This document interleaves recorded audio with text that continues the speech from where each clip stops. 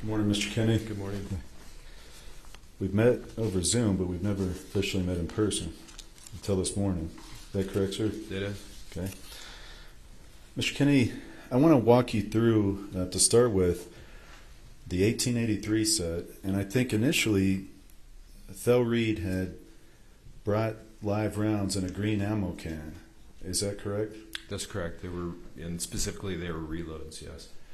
And these were reloads, and some percentage of them were Starline brass reloads. Is that correct? Yes, I think I would just guess a good percentage, roughly 50% of the cases were Starline. Now, I think you described previously that there were three types of bullet characteristics within those reloads. Is that correct, sir? That is. And will you tell the jury what three types of reloads there were? So again, if we consider that a round of ammunition has four components, and commonly people say bullets, and what they were referring to is a total cartridge, right? But the bullet is actually the projectile, that single component, which essentially is flying towards whatever target. And Thale had brought 45 Colt reloads that were made up roughly of almost equal thirds, you know, and it was a third what are called semi-wad cutters. The tip of that projectile is shaped exactly like a crayon. It has the exact shape of a newly unused crayon. Then there was another bullet profile, a truncated cone, which kind of has the spaceship look to it. And then there was the more common and typical found heavy grain bullet, which is, I think, probably what most people would assume is a bullet when they do that. And it just looks like a lump of clay. And it could be, there are slight variations to those shapes, but it could look like a human head, essentially, that was circular on all the way around the sphere. Okay, kind of like a rounded kind of. Yeah, and they even with a flat point on them, but they seem to be those round-nosed, flat point versions. All seem to be roughly the same. I didn't see any variations in those, but honestly, I just don't recall. I just remember that there were three different type profiles. And the issue that we ran into was that they were shooting both lever action rifles and revolvers at the shooting range. And specifically, I grouped the each different bullet profile into separate boxes, and told the guys that were manning the prop master in a live fire Armourer that they had brought on. And they had an assistant as well, that the semi-wad cutters would not chamber in the lever action rifles.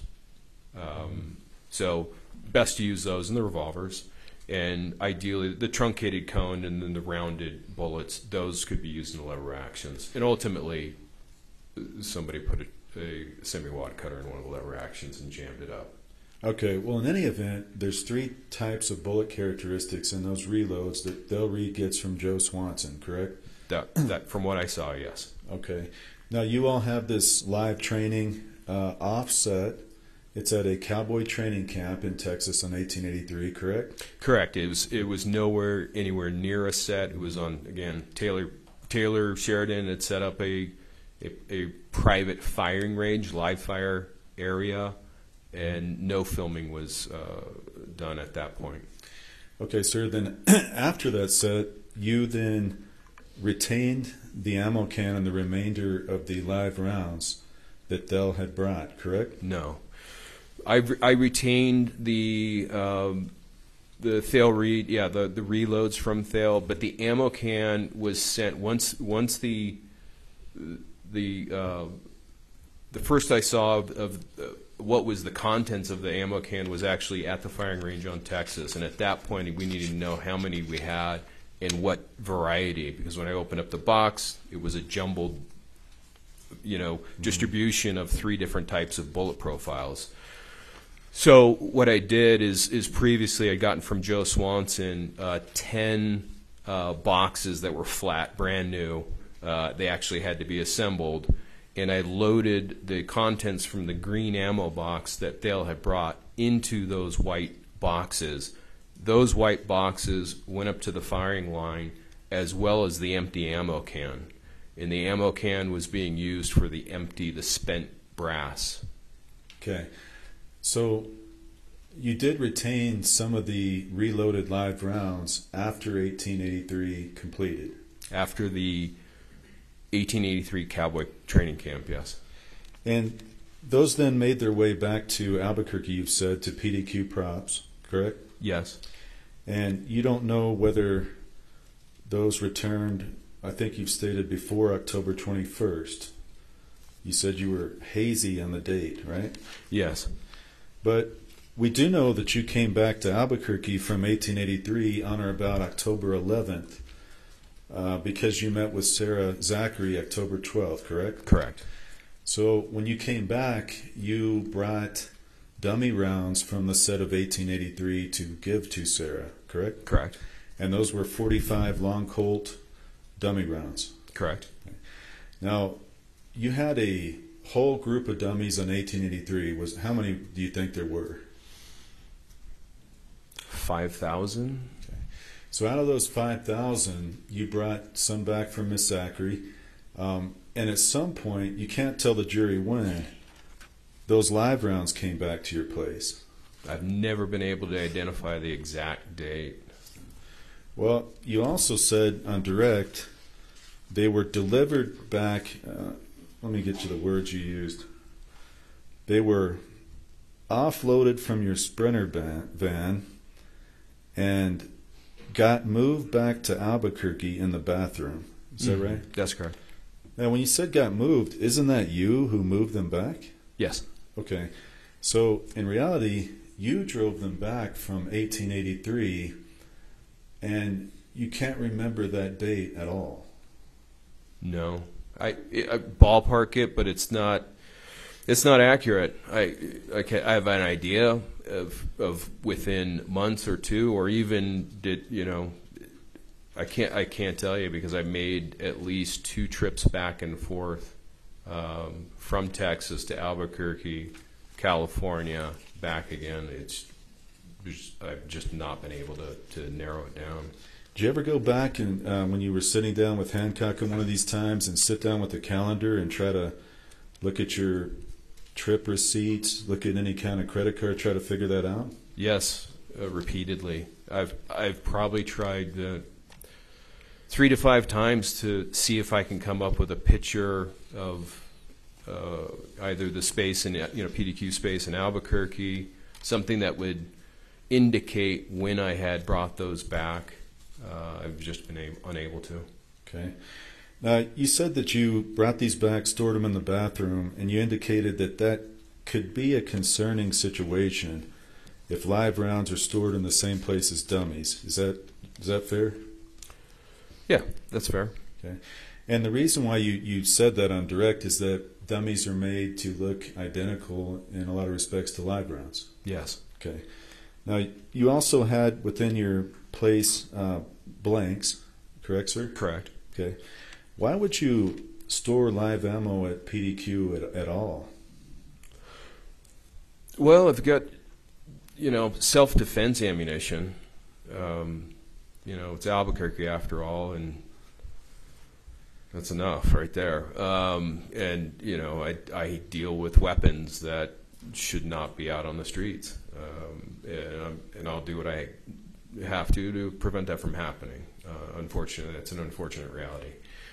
So there is self-defense ammunition, and the remnants of the 1883 Cowboy Training Camp was there, and I, again, don't know the date that I brought them back. Okay. Now, you keep self-defense ammunition. It's because it's a dangerous town. I think that's what you're saying. And you also keep weapons we've seen in pictures that were kind of out in the open. Looked like they were cases. You recall that? From the evidence photos? Yes. Well, you're seeing what I want anybody to see that would break in if, because again, it's Albuquerque. If somebody were to break in, what are they going to go after first? That's what it's set up as. You don't see in the evidence photos belt-fed machine guns, any machine guns, or a lot of other things that were there that are no longer there. Okay, so you had belt-fed machine guns too? Oh, yeah. And machine guns at this shop as well? Yes. Okay. So you wanted people to see the, and let me just show you, Defendant's Exhibit L14. Yes, sir. Thank you.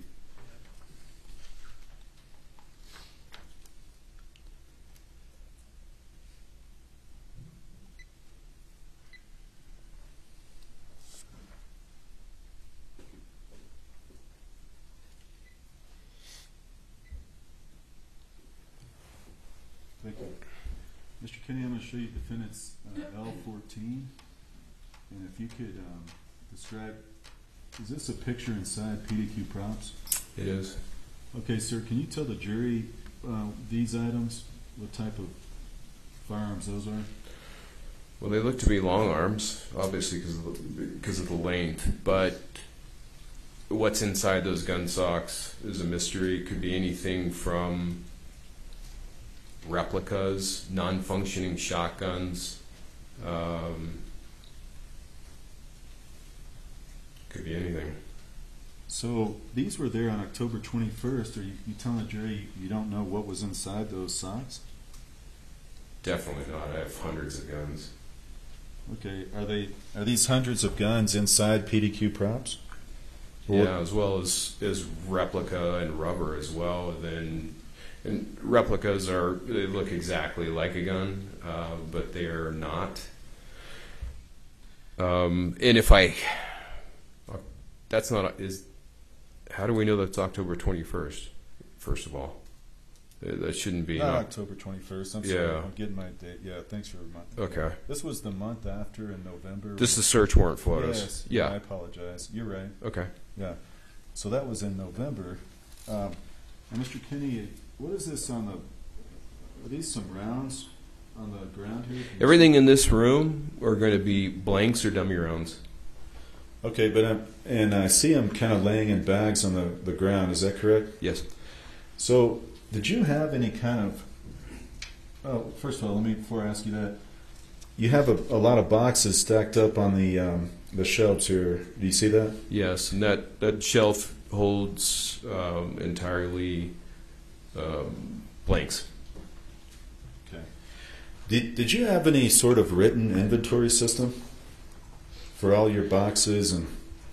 Occasionally, I would go through and make a list of what I had. It was casual. What do I need? Joe Swanson would say, "Hey, I'm running off a batch of 223 blanks and or 9mm, whatever it was." And if I was on the road, it would be helpful to kind of have an idea about that.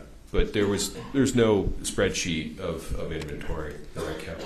Okay, and when you say casual, was it written on a piece of paper? It was 8.5 by 11. I would end up, with 2 or 3 8.5 by 11s because it's not only we're not just talking about 9mm, right? We're talking about 9mm that is going to be what we use in the industry, anything from a solid plug load. And in a solid plug load, you can have 10 variations. And then we have 8th flash, quarter flash, half flash, full flash. So you had to know what your inventory is by memory for the most part. And occasionally, if inventory got too high in one area, I'd say, well, definitely don't. If Joe says, hey, do you need any of this? Respond no, because it just doesn't make sense from a small business standpoint. And you said inventory through memory. I'm going to show you Defendant's L16. It's just one example. Were you able to remember at any given time each number of each of those types of boxes? Well, If I'm handling it on a daily basis, yes. Deficiencies mostly. Well, and for example, when you have to invoice, like the Russ said, do you have any procedure that kind of tells you how you're going to invoice that?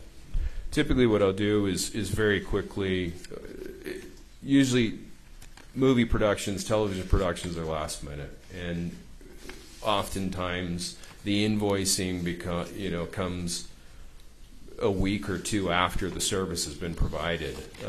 And so oftentimes I'll quickly jot down what it is that's being sent, take a picture of it, and oftentimes things go, if they're shipped, everything goes overnight.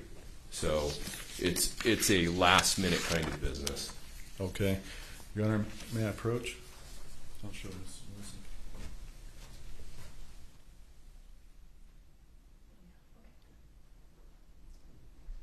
Sir, I'm going to approach and show you defendants EE and FF, and I'll ask you if you recognize these two documents. I do. Can you read yours? No, that's okay. Yep. What are those documents? This is an invoice made out to Russ Production with Sarah Zachary here as well. And can you look in the back of the one you just looked at and see what the sticker number is? On the back of the page, just flip it over.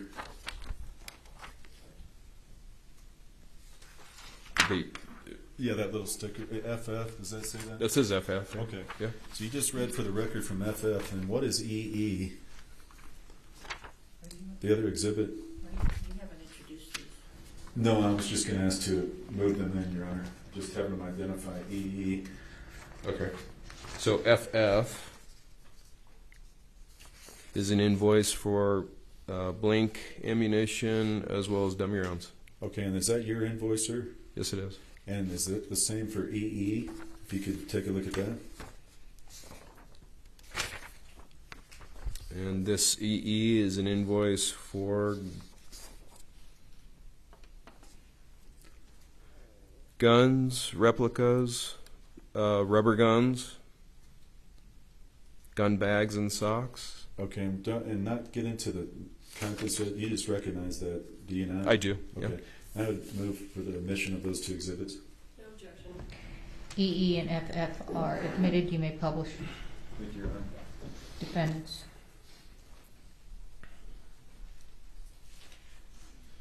So, Mr. Kenny, I'm first going to show you defendants EE, and you were just telling the jury. Can you just summarize this and don't go into every item? Sure. This is the gun, replica, and rubber invoice to the Russ Production from PDQ. Mr. Bowles, hold the exhibit real quick. Can we approach one? Yes.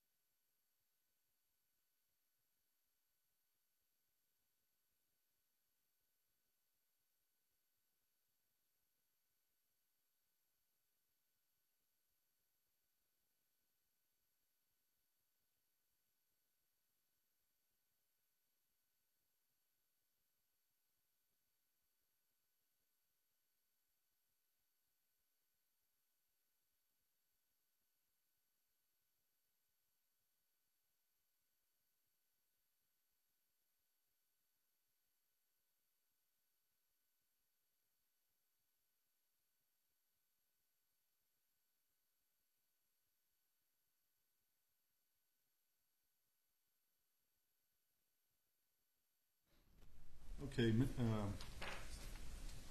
Mr. Kenny, if you can just summarize that for the jury. So that invoice is from PDQ to Russ Production for firearms, replica firearms, as well as rubber firearms.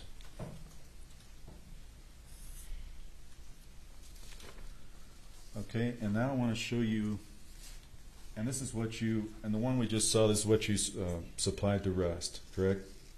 Correct. Okay. Now I want to show you defendants FF. And if you can summarize this document. It's a invoice from PDQ to Rust Production for blanks, blank ammunition, as well as dummy rounds. Okay, and then if I want to show you the second page of that, and what does that say on the second page? It says dummy rounds, 4440/45 LC long Colt and 12 gauge. So is this the line where you invoiced for those 45 long Colt rounds? It is. Okay. And so you put this together in a group with the other types, correct? Yes. And the numbers on the left column, so you start at your dummy rounds, 44, 40, 45, then there's a number 200. Is that the quantity? That is the quantity. And then the price per item is right next to that, is that right? That's correct. Okay. Now so these dummy 45 and other dummies, did you rent these to Rust? I did. What was listed there is not inclusive of actually what was provided to set. There were some, as I recall, there were some 44 Henry dummy rounds, possibly some 4570. I don't recall exactly. So were there other invoices? No. Okay. So there were certain items that you did not invoice for. That's correct. Okay. And did that also include what's called primed cases? No, prime cases would not be in the dummy round line of the invoice. That would be listed out separately, because one is a consumable, the other one is a rental, and prime cases would be a consumable. And I want to talk a little bit about that, but you provided Sarah Zachary some primed cases for Rust, correct? Not that I recall. I mean, I'd have to look at the invoice. Okay. What is a primed case? A prime case is simply that. It's a ammunition case that has a primer without gunpowder. Typically, Joe Swanson crimps the end because what happens is that they're too long. If he doesn't crimp the end, they're too longer to actually be functional in a revolver. And they're simply, like a loud cap gun when they go off. They're good for training. They're good for around horses and kids. And certain armorers will rig them up in theater as well. Live theater will use them with talcum powder for an effect with minimal noise and also for close proximity. Do you recall telling Detective Hancock when you interviewed with her that you had given a number of prime cases to Sarah, and it will be interesting to see what color primers they have? No, I don't recall that. If I showed you your interview transcript, would that refresh? It would help, yeah. Okay. It's page 32.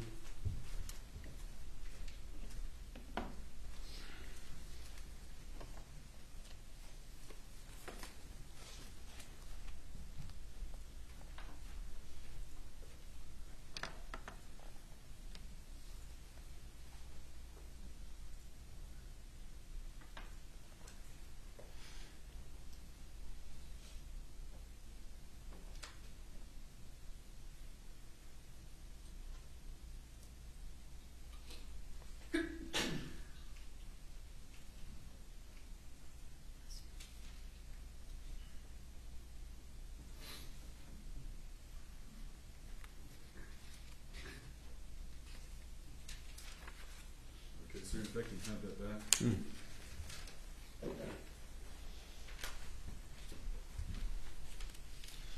Did you indeed tell Detective Hancock that you had given a number of primed cases to Sarah? Well, it's interesting because it says prime cases, and that I would have said primed. I never say prime cases. I just sounds like you're ordering some off of Amazon. So I don't recall that conversation. I don't even know what I'm referring to in that conversation. Well, do you recall that there was discussion about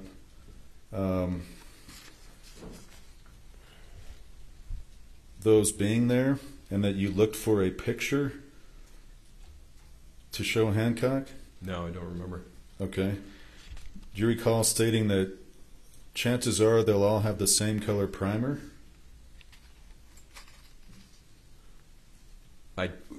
This conversation, I just don't remember the particulars of this conversation with Detective Hancock. But do you recall at all, regardless of the conversation, that Sarah Zachary had primed cases on the set of Rust? If they're on the invoice and it's a dummy, or excuse me, it's a blank round, and I would include a primed case in a blank round invoice, because again, it's a consumable. I would not be surprised if they got primed case blanks, let's call them. Well, sir, don't you know that? Don't you know you provided that to Sarah Zachary? No, it was 2.5 years ago.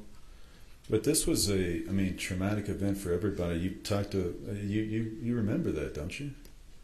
I remember it being traumatic. Yes, no, absolutely. You remember providing those cases because you discussed it for 5 pages in this. No, I don't remember. Do you recall during this conversation as well that you called a man named Troy Teskey? I've called Troy Teskey a number of times in the last 6 years. I'm asking you specifically, during the interview with Detective Hancock, November 1st, do you recall that you called Troy Teskey? In the interview room, yes, with Detective at the Santa Fe County Sheriff's Office, yes. Yes, because he was at lunch, you called him, you were trying to reach him. Yes, now I understand what you're talking about. Okay. And do you recall also calling Joe Swanson as you were sitting down with the detective? I do. And do you recall when you asked Joe Swanson whether he had put these in boxes, how many rounds he had made in total? He said about 700 is what you said. Do you recall saying that he had made about 700 rounds? I have a vague recollection of the conversation with Detective Hancock, yeah. And as you're talking to Joe Swanson and you ask him if they were in the box or the green ammo can, do you recall he's on the phone with you and you're asking if they were in the green ammo can, and you say, Objection.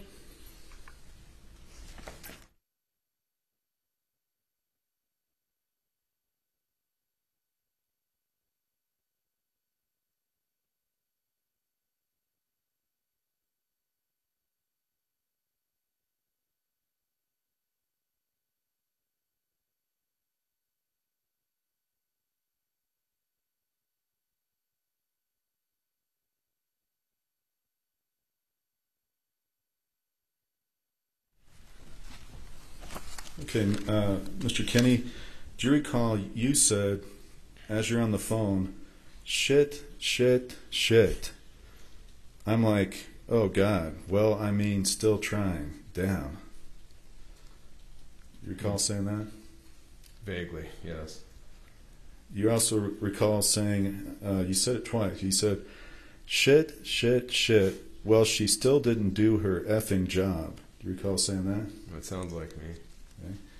So, when you find out, and I don't want to get into what Mr. Swanson told you, but when you find out whatever you find out on the phone, you say shit, shit, shit twice. Why did you say that?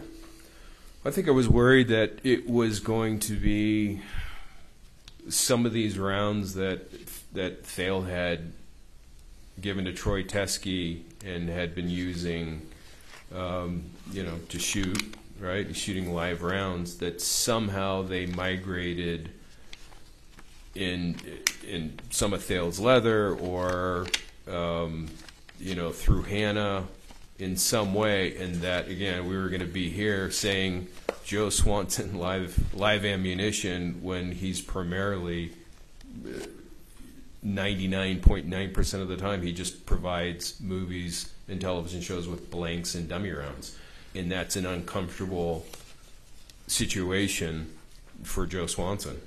So you just gave a long explanation, and you just kind of tried to blame Hannah in that, didn't you, just now?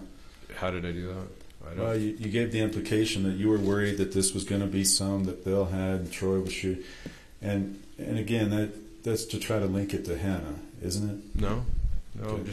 just telling you my thought process at that point, trying to figure out where did the Rust live ammunition come from, and was it going to point back to Joe Swanson? Okay. And do you recall on July 11, 2023, you interviewed with myself and Miss Morrissey? You recall that, sir? Yeah, the Zoom meeting. Yes, I recall that. And do you recall when I asked you the same question, shit, why did you say shit? You said, I don't know. And that was the extent of your answer. You recall that? Yes. So back in July 11, 2023, your memory, would you agree with me, would be fresher to that time frame when you said it than it would be now? Well, not if I had reviewed things or something else jogged my memory of that event, or because it was an emotional time, and that I found that largely when things are emotionally charged, there kind of needs to be some kind of gateway between the present and recollecting how I felt and the way things were at that point in time. And I understand, but would you agree with me, you gave a different answer on July 11th, I don't know, than you do today? I don't know if I don't know is really an answer, other than at that moment in time after us discussing it, I hadn't thought about saying shit 4 times in an interview with a detective. The rounds, again, that went to 1883 came back at some point to your place. Again, some of those reloaded rounds from Joe Swanson were Starline brass. So the 1883 cowboy camp, training camp, just to be specific, yes, some of those Thale Reed, Joe Swanson reloads came back to PDQ in Albuquerque. And as well, some of your dummy rounds also were Starline brass, correct? Correct. And they had nickel primers? Correct. Okay.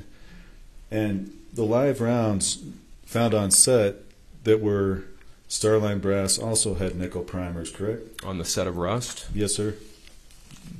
From the evidence photos, yes, those were nickel primers. As well. Yes. Okay. And in addition to providing replica firearms, did you provide rubber firearms to the set? To the set of Rust, yes. Okay. Did you provide over 3,000 rounds of ammo? I don't know what the total of, if we're referring to Blanks, too. Blanks, yeah. Yeah. I don't know what the total is of blanks to Rust. I've never totaled it out. Well, other than the invoice, that would have been the only time. Okay.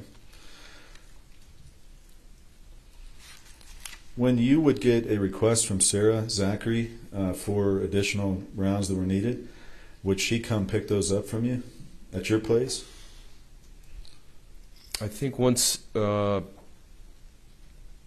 initial supply of blanks and firearms were provided to Sarah, there was only one other occasion that I can recall Sarah coming and getting anything for Rust from me, which was on October 12th. Okay. And do you recall Sarah and Hannah coming before Rust started to your place? I do.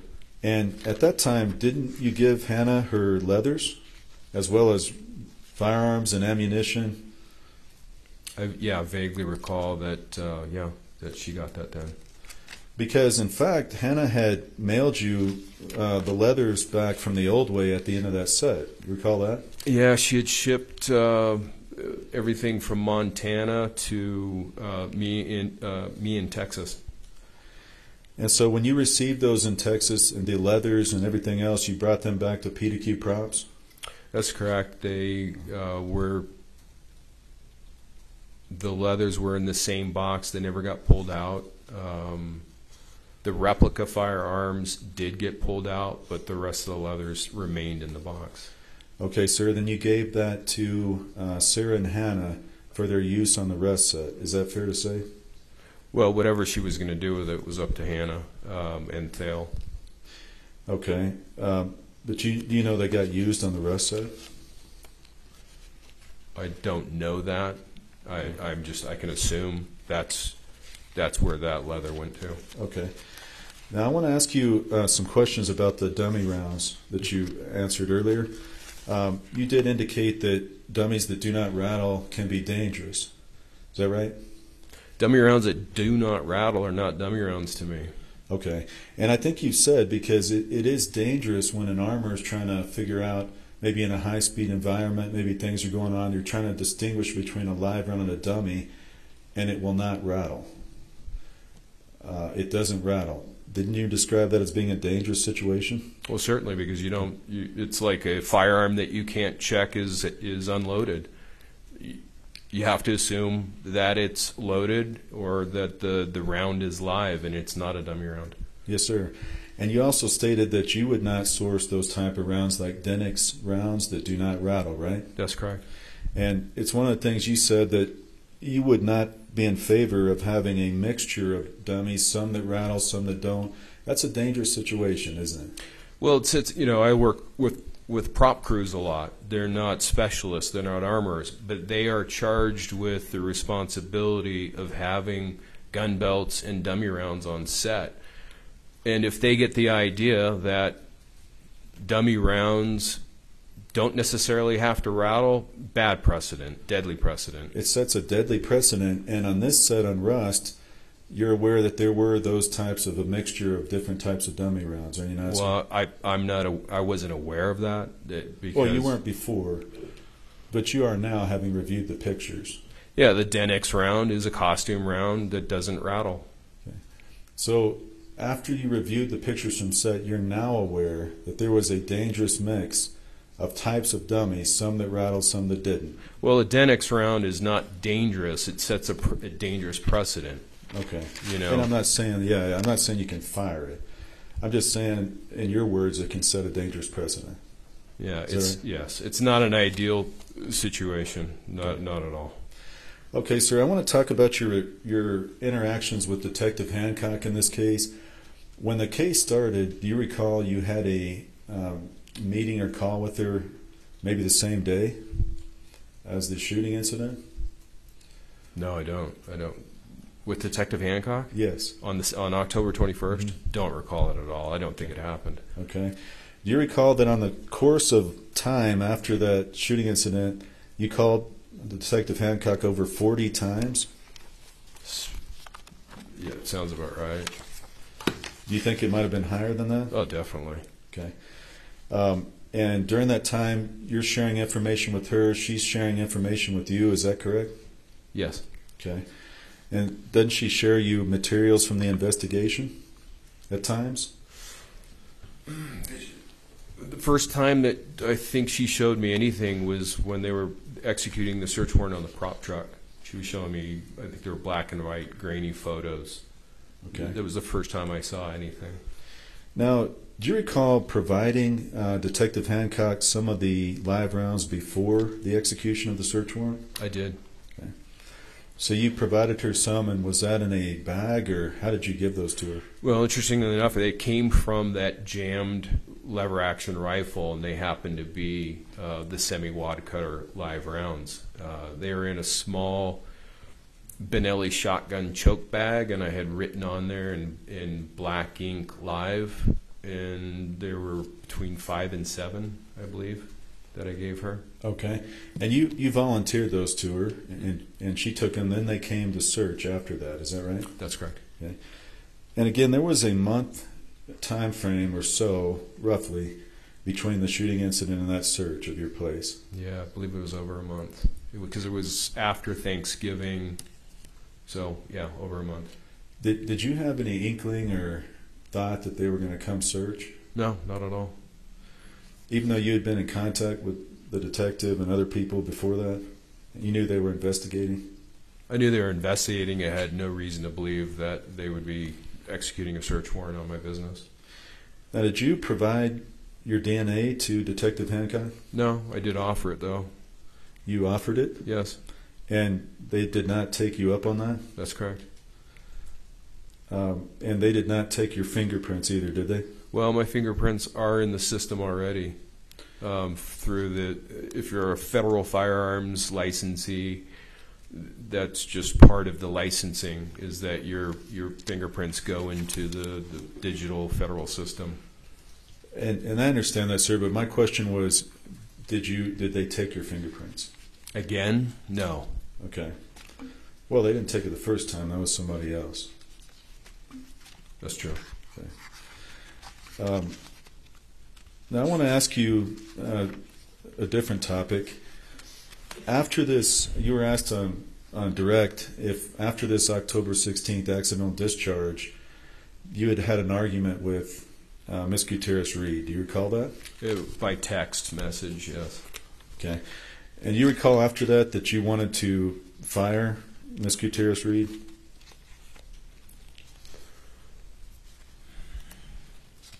It wasn't that I wanted her fired because it wouldn't be for me to fire her. She can tell me to go to hell all day long, and it wouldn't make a difference to the Rust production. It doesn't, I've got 5 sisters and 2 daughters. I'm used to it. So if Rust production is happy, and they were, Sarah Zachary said she's a great armorer. That I've seen the defendant Hannah. She sent me the text message that the director had sent her after a big shootout on blank ammo shootout, big shootout. And Mr. Kenny, my question was pretty simple, and okay. Let me ask it again. Okay. You just testified that you did not want to that you did not want to fire Hannah. Is that your testimony?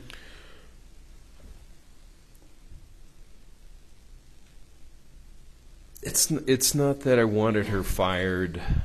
She was doing a horrible job at props. That was an issue. Okay, you answered my question, and I just want to know, it's a real... I had mixed feelings about it, and I think that's why, in fact, I reached out to 2 common friends with Thale, saying this is the situation, Okay, well, do you recall in your interview on November 1st stating she was just being an idiot? I wanted Sarah to get rid of her. Collectively, yes. I mean, even now, frustrated with her, but at the same time, understand what she's up against. So it's a mixed bag of emotions, and ultimately was not my call. My question was did you remember stating that? Oh yeah. Okay, that's what I asked. Now,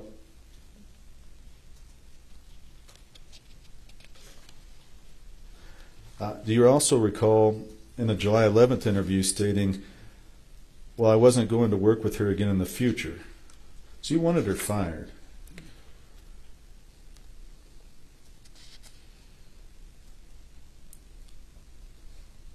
There were some mixed emotions and in the situation. If I really wanted her fired, I could have gotten her fired.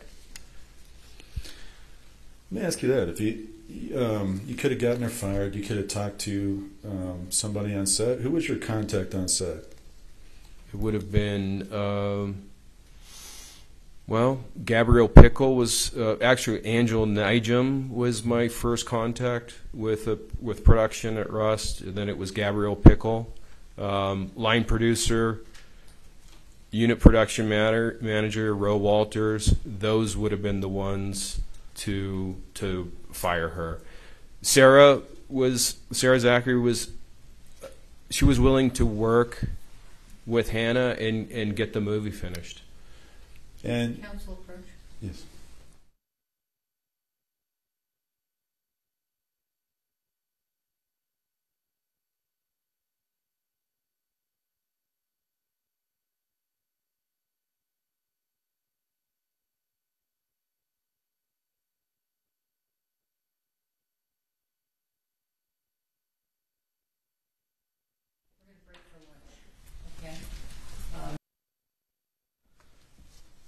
Mr. Kenny, do you have reloading equipment? I don't. What? I don't. Do you recall on the interview on July 11th, 2023, I asked you if you had any reloading equipment, and you said, I do? Possibly in California. Possibly. Okay, does that mean you do have reloading equipment? Well, PDQ doesn't have reloading equipment, and we don't reload. Okay, sir, but do you recall when I asked you, now, do you have any reloading equipment? Your answer was, I do. Personally, in California, there may be. I haven't seen it in years. Okay, and you know how to convert a dummy round from into a live round, don't you? Hypothetically. Yeah, because hypothetically, don't you recall telling Detective Hancock that if the camera crew, and let me just get the wording so I don't misquote it.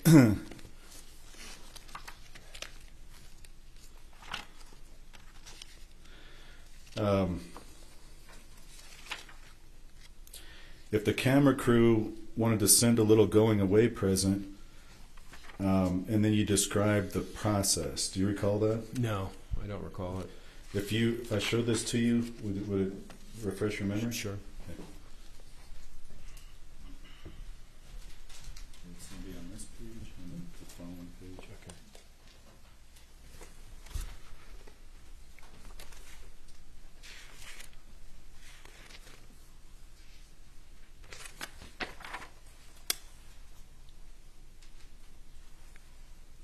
How far do you want me to read down? Just the highlighted portions. Okay. Mr. Bowles, is that the July 11 transcript? That is the November with Detective Hancock.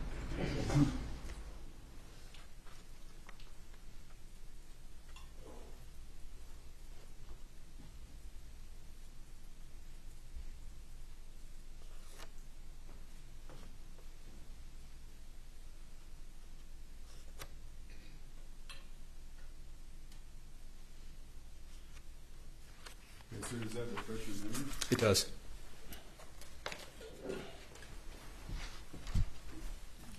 So now do you recall having a conversation with Detective Hancock about how one could turn a dummy into a live round? Yes, yes. And can you tell Jerry, how would you do that?